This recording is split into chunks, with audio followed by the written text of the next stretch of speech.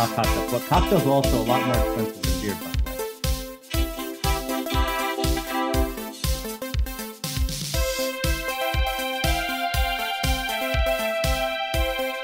Hey, I'm Obi That Said, and we are drinking from the Garden Hose, your favorite podcast about nothing.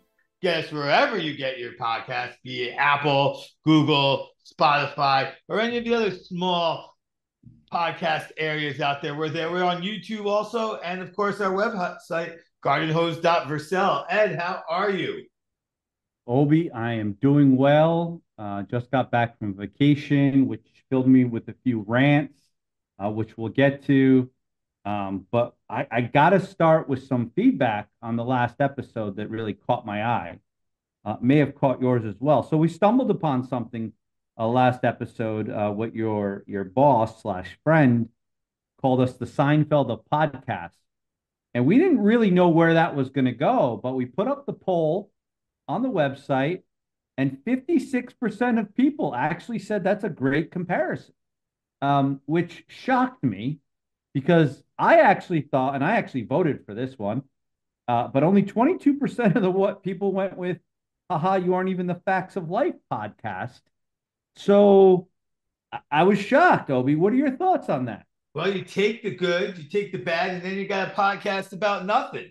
I was excited about the poll. I thought it was. I was shocked by the results myself. I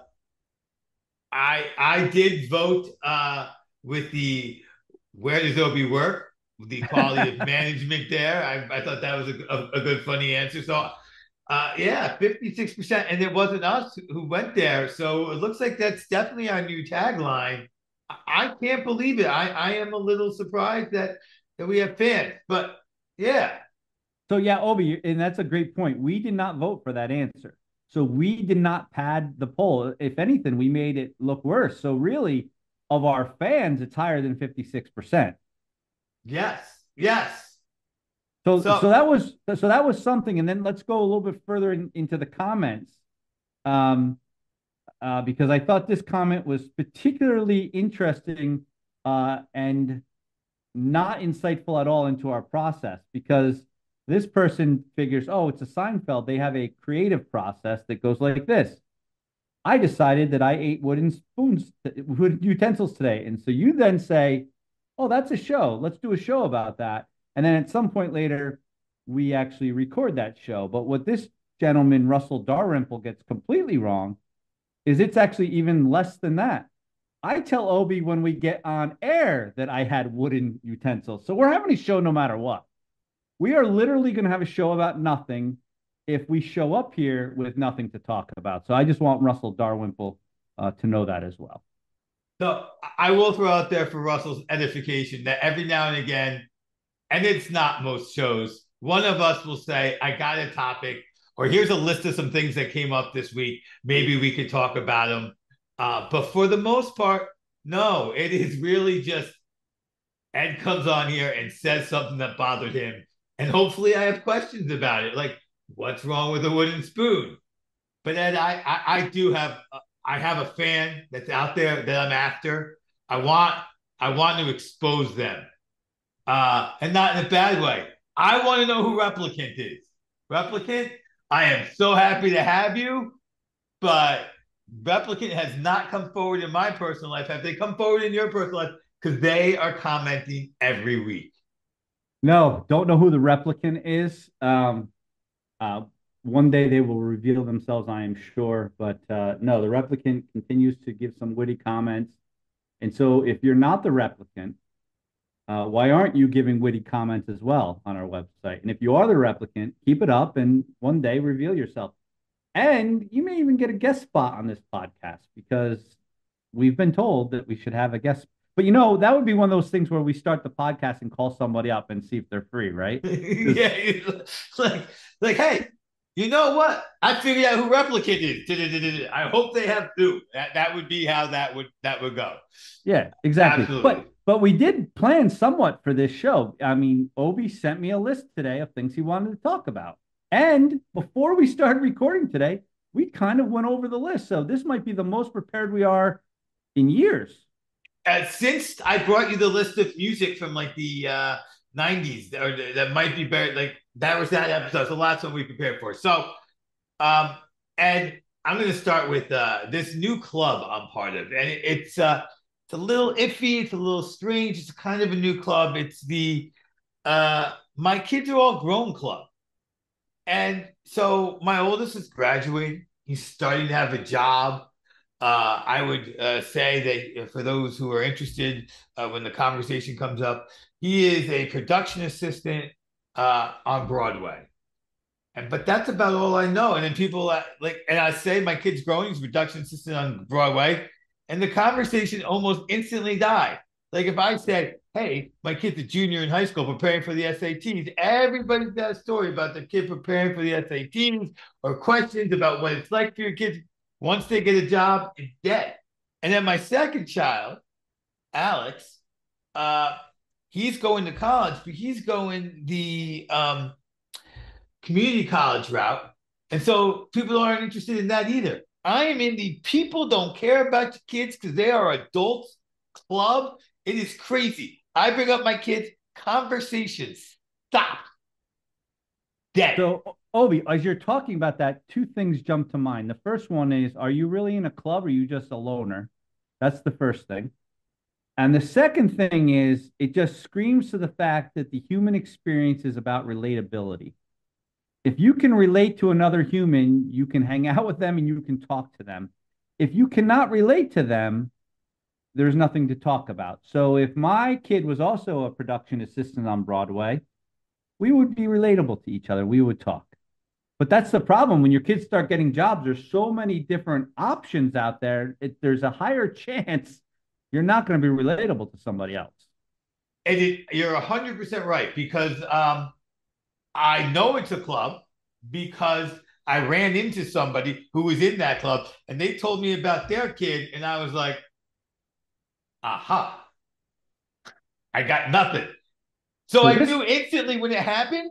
Like I've experienced it the night before with one group of people. This is all during Employee Appreciation Week last week. So lots of different people I've worked with in the past over the last 20 years. And then I ran into somebody else who was in the club, and that's when I immediately said, "Ed, I'm in the club," because the conversation. Oh, what's your my kid?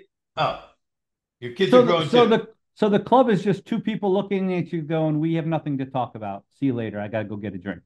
Well, we found other topics, but the kid conversation grinded things to a halt, and you had to be creative to get out of that conversation and they'll stop Because piece what's situation. interesting is what I found is even on my recent vacation, I'm there. I went to Disney World. So as you can imagine, lots of kids, lots of young kids. And I find myself, because part of the human experience is relatability, I find myself being the old guy on the elevator with the young guy and the two young girls going, ah, I remember those days. Just wait until they get to high school. Like, the guy who Yes, gives unsolicited advice. I'm that guy now. uh, and I'm not surprised, right? Because you're 100% right. So you can keep that conversation going by looking back. But you're Yeah. right. When people look, they're like, so you're an empty nester now. Congrats. If you talk about being an empty nester, I think there's some conversation to be had. Yeah. And you're right. Unless your kid is a PA on Broadway, you don't know. I don't know what that is. Like I just tell people that I don't know. I could relate if you could, because I don't know what he does. I think he gets people coffee and gets paid ridiculously good to do it. If I'm being honest. I I thought where you're going to go with the club is that you have a son who has a job and you have no idea what he does. And there's everybody else who has an adult son or daughter that has a job, has no idea what they do. That's part of it. I think that there's truth to that, but yeah, because I can't speak for your parents, but I can speak for mine and tell you that they have no idea what I do, my brother does, or what my wife does. They do. We all understand what my sister-in-law does because she's a professor at a college, but otherwise, I don't know what that person does. So, Obi, I think you're in also this unique part of your club members are in the unique phase on social media because you are now transitioning from bragging about your kids on Facebook to actually not posting on Facebook because there's nothing to brag about. And then you have to wait, apparently, from what I see, is wait until you have grandkids. And then you can start bragging about the grandkids. I think you're right, but you do bring up another subject here, Facebook, because this is my annual proms and graduation rant. Like, stop, all of you, stop, stop, stop, stop. I love you. I love your family, but it's a sixth grade graduation. I stop. I know you're marking off an important event in your child's life, and I'm happy that your child is growing and moving forward in the process. But it's the sixth grade graduation. So, Obi, and we went over this before, and I get your rant, and I've told you the reason I would post my sixth grade graduation photo, not my photo, but my kid's photo, is because this is how, instead of actually talking to my family, I can just post a picture on Facebook and they can see it, and we still seem like we're a close family. So is your rant that you don't want to see it, or do you feel like the tipping conversation we had that you feel obligated to like it and you just don't want to like it? I feel like I'm probably in the wrong here. Oh, that's good to know. That's good to know. Replicant's probably going to pick up on that. Yeah. But like I don't want to see it. Now I get where you're coming from, but there's also at this point like a family chat. Just send it out in the family chat on your phone. There's 17 different chat tools. Send it out on the chat on Facebook. Start a family group where everybody can share their children growing up. It's like the problem is that there's a certain sense of anytime someone posts something on Facebook, are you bragging or are you just telling me what's going on? And if you're bragging about your kid's sixth grade graduation, is that really something to brag about? Like, okay, you raised your kid to 12 years old. Good job. And so that's what it is. It feels like maybe you're posting in utter bliss so that your mother-in-law, who you don't want to talk to, knows. I think it's perfectly acceptable. I think you look at social media and you're probably right. I'm probably wrong on this. I'm not as skeptical as I should be. You feel as though if somebody posts on social media, they're bragging. I feel as though they're just informing. So, I was at Disney. I posted a photo in front of me on Tron. I was actually not bragging that I was standing in front of Tron. I was just showing people I was standing in front of Tron. And oh, by the way, I just rode the ride as. Oh, also social media. I've got something to tell you. Today, I had a new friend suggested to me on social media. Your baby girl. Was it a what? Your baby girl is now on Facebook. I know she finally learned how to get on there. I thought you were going to tell me that this girl, I got to find her, Tina Marie, or what's her name? Tina Lynn. I thought Tina Lynn sent you a friend request because Tina Lynn, she sent me a friend request yesterday, and I have no idea who this woman is. I think she must have got me mixed up with somebody else. But she got you mixed up with somebody who has an S at the end of their name. I'll tell you right now, though, but she's got a profile picture and she's wearing a sweatshirt that says, "My anxiety is chronic, but this ass is iconic." She didn't get you confused with anybody else. She's trying to get as many followers as possible with that shirt. I'll tell you that. She's been on Facebook 3 days and she's got 6 friends, so I don't think she's doing a good job at it. Okay. Yes, my baby girl is on Facebook because she was sick and tired of the conversation around the family going, "Well, you didn't see that? It was on Facebook." Because that's how my family talks. I had the feeling that was, I brought that up because that's what I was like, this is going to lead back to she went on to catch all the family drama that's on Facebook because you and your brother do post a lot of family pictures of what we're here, we're there, we're doing this. Dad had a nice little event happen. Everybody was posting about Dad's event. So yeah, I can imagine. She's like, I want in. I'm going on Facebook. I want in. Yeah, exactly. That she was just missing out. So that's why she was posting. So you mentioned you were at Disney and you saw some kids.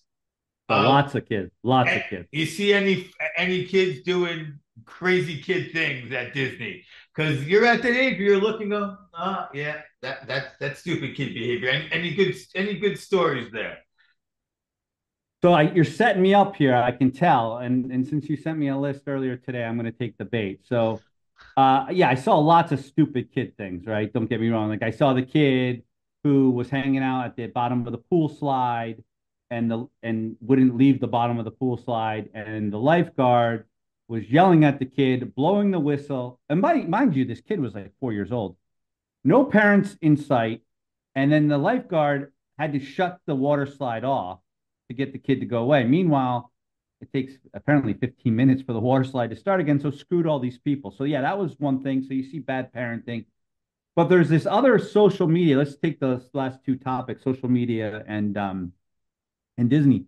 There's this, I don't know if it's a trend, but there was a famous meme out there of a young woman who took a picture in front of the Animal Kingdom sign.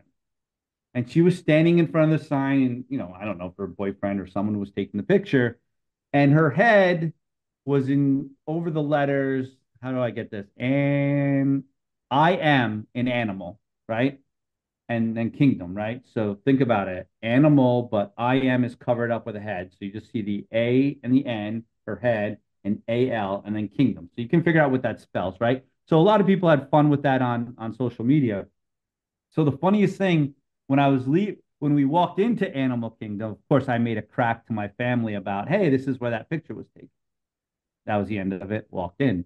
Then leaving, we see these two like 12-year-old boys lining up their friend. So their friend has his back to the Animal Kingdom sign, and you see them giggling, going, no, no, no, no, more to the right. No, no, left to the left. And then they were clearly lining him up for the ANAL Kingdom photo. So I thought that was pretty funny that 12-year-old boys do that type of crap. I'm waiting for them to get like a series and some of them to cover up the DOM as well. Or the king, either one, and just go with. Yeah. So, yeah, I saw that. But I saw some other things at Disney. So let's go back to last episode. We talked a little bit about tattoos. Yes, we did. So, briefed on them. Apparently, this entire country is tattooed in places you never thought people would put tattoos. Given the fact that I agree with your first statement, I have not, other than the fact that I've seen videos. I can't think of anywhere I've not seen a tattoo. Well, yeah, I'm just saying, like in public though, I'm just saying, like people are wearing bikinis and bathing suits, and there's like tattoos everywhere. Everyone has a tattoo. It's crazy. The younger they are, the more tattoos they have. I think we've discussed this before. I am surprised that the evolution hasn't reversed at this point to be like, no, to catch back up to 50-year-old me, because everybody younger than me, like I said, you were one of the early adopters at our age, but everybody like who I feel is at least 2 or 3 years younger than. And the amount of people with neck tattoos and face tattoos at Disney, this is the thing that perplexed me the most. How do you afford to go to Disney if you have a neck tattoo or a face tattoo? They live in Florida and they have the annual package, the family package. Maybe. I don't know. I was perplexed by that. I also didn't have the balls to go ask them either, but I was perplexed by that. I also saw some people driving those scooters, the EVs. Yeah. Not some people. I saw a ton of people doing that, but two interesting things. Two separate times on my trip, I was in the elevator when someone came onto my elevator in their EV and gunned it right into the back of the elevator. Like head-on collision into the back of the elevator while I was standing there. You want to talk about someone being embarrassed? I'm assuming they were embarrassed. And someone who had to do everything in his power to say, oh, that happens all the time. And not laugh at them. So I saw that. Okay, I'm going to tell you straight up. Now that I know that happened twice in a week period, when it happens to me, as somebody who sees it happen, I am going to laugh. There's no, that's going to be like somebody, like, I don't know if we've covered this before. When I see somebody vomit, I think my gut reaction is not to get sick, not to puke, but to laugh at you. That will be what happens with that too. Obi, I think you might have trouble laughing at these people because they're old. You just No, feel bad for them. you're supposed to feel bad when somebody throws up. You feel well, that's true too. All right, you're just a despicable human being. All right. So you actually despicable human being is what my next topic is here. And it's not despicable, it's inconsiderate idiot. So again, when you travel, you run into inconsiderate idiots. So Obi, I might have talked about this before, but I got to talk about it again. What is it with people thinking that if they're sitting on the back of the plane, they can actually get up and get to the front of the plane before anybody gets up when you land? They're never successful. No one has been successful doing that in the history of man. Why do they try it?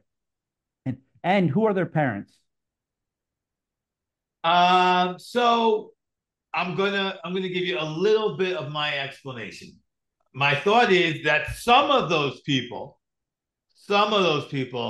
are super duper infrequent flyers. Because like the first time you think you can beat traffic. You think you can do it. Boom. You thought you could do it. Now you know better. So now you're not. But this goes back to a few weeks ago. Lines, lines. Everywhere there's lines, and people in the airport like to wait in line. So the person gets their stuff and waits at the back of the plane in the line. In the line. Listen, I try to get my stuff, and if I can, sit back down because I don't want to have to get my stuff when it's my turn. But if the situation doesn't afford it, then I don't. But yeah, people like to wait. They go to the airport. They think the job is waiting in the line. Maybe they're stupid. And think about this too, Obi. We're all going to the same place, baggage claim. So All the two same place. these two idiots that try to cut me off. Wait, this is crazy. These two idiots, not related, try to run to the front, right? They get stuck, as you would know it, right at my row. Now I take this personal Because you can't get up and get your bags now because these idiots. No, I had no bags. I just take idiocracy personally. We had two idiots here. I take it personal. The problem is the one idiot was slightly in front of my knees, right? I don't have leverage there. The other idiot was behind my knees. I got leverage there. So when it came time for the row in front of me, the girl, it was actually a girl, she was able to get in front of that guy, right? No, she got blocked, but she was able to get in front of me, right?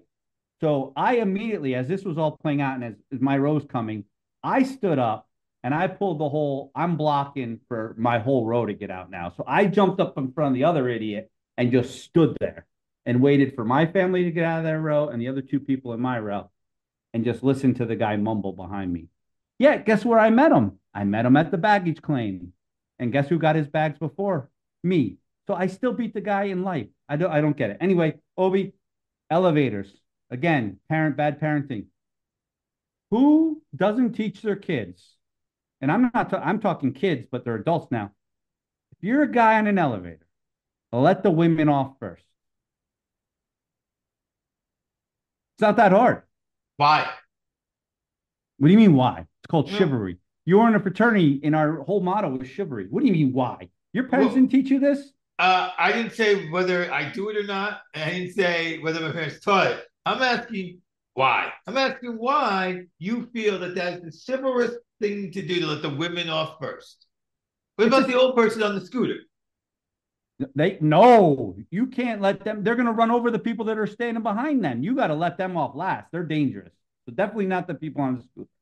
You let the women and children off first. It's just a fact. This is what you're taught. Just like the same reason you hold the door for people. It's the right thing to do. Well, holding the door for people is a little it's different. The elevator door, you can hold the elevator door for people. Well, you should hold the elevator door for people. So if you're the person face right up against the door and there's women behind you, do you wait for those women to walk around you or do you get off? Like, oh, well, first of all, Obi, if you're talking a packed elevator and your face is and your nose is in the crack of the elevator door and you're getting off at that, if you're getting off at that floor, Absolutely, you can get off. You don't have to wait. Because you're blocking people. You got to get off. You got to know I mean, you can't be an idiot about this. You got to get off. Likewise, if there's people behind you and you're not getting off, but you got your nose in the crack, you step off the elevator to the side, you hold the door, you let anybody else coming off, and then you get back on. People screw this up all the time, Obi. Totally agree with that. And I would also go with you let people off the elevator before you get on the elevator. Oh, that's another one. Jesus Christ on that one. Who the hell's again? Everyone's rushing to get someplace. The elevator's not going anywhere until the door closes. You got to let people off. I mean, oh my God. Don't even get me started on that one. And then the last one, getting on buses. I don't understand why. I know waiting in line, but you got these people who try to cut in between families that are getting on a bus. So if there's 4 people together, why would you think you could break that group up? What purpose does that serve?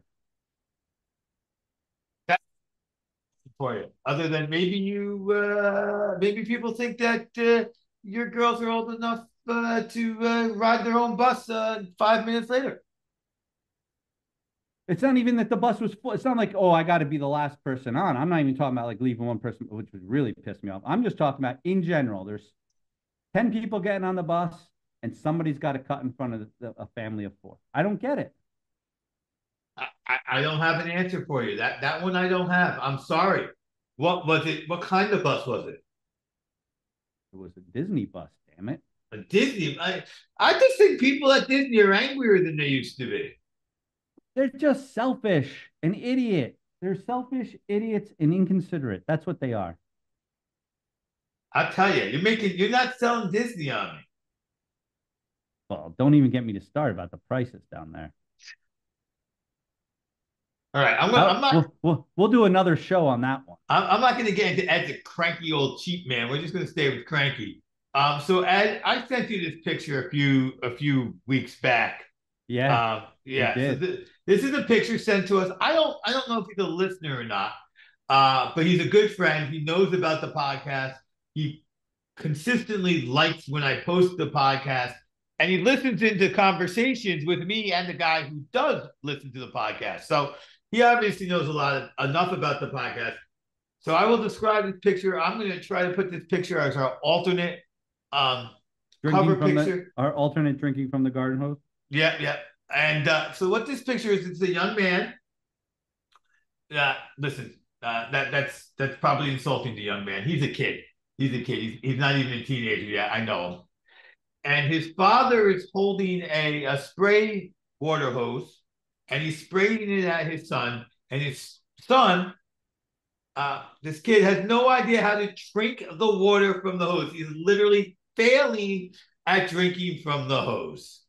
And what does this say about the youth of today? That they physically can't even do it, let alone not be told not to do it. They can't do it. What does it say about our youth?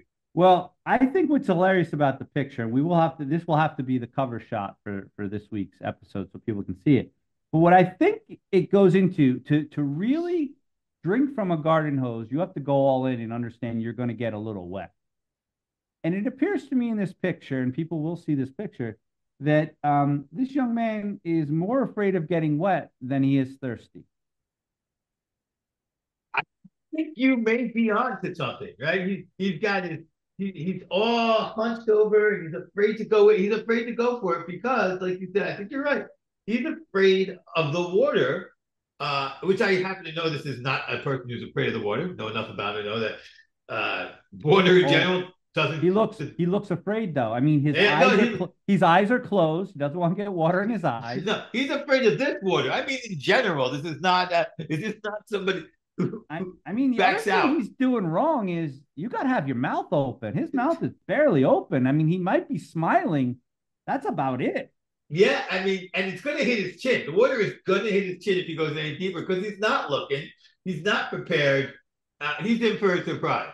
I also think the other fatal flaw for this individual is you really shouldn't be 6 feet away from the hose when you're trying to drink from it. No. You got to get up in there like, Yeah. And I also think another flaw is you really shouldn't drink from a hose somebody else is controlling.